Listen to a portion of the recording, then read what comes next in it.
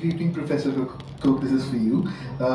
This is more of a follow-up question to your answer to my colleague's question. Sir, in regards to how we are suggesting that there could be something lost in translation, what about the fact that when we are choosing these centers and these margins and trying to distinguish between the two, how is there also a lurking danger? This phrase also came up, this lurking danger of appropriation. How do we know that we are not appropriating particular cultures and experiences? Well, again, it's a very important question, and I hope I'm not going to answer it evasively.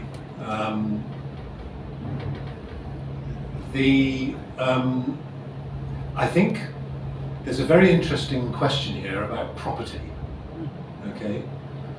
And I think there's a very interesting question about whether we think of cultural artifacts as forms of property.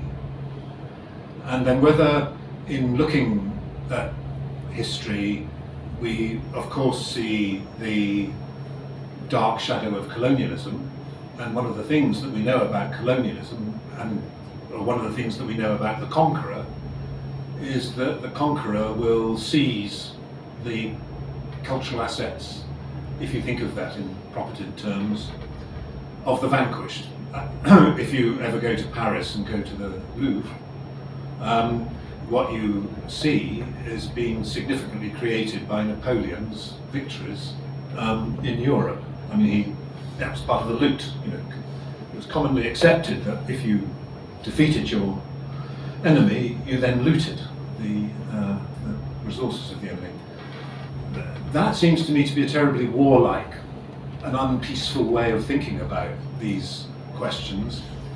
And I am inclined to think that what happens if we rather thought about the idea that cultural texts are a creative commons, that's to say they're not subject to propertied identifications, but that nonetheless that does not mean that we cease to respect the culture which is the culture of origin of this text.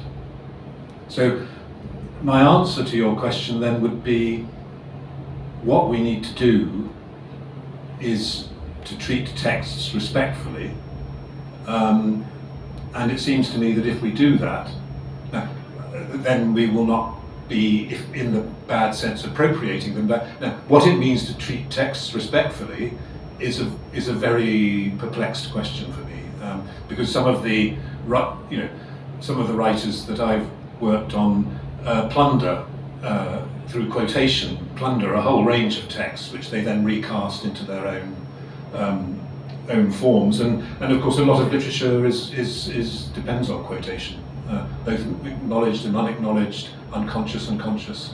It's a quotational art. So that's at least a half answer to your question, but not a very good one.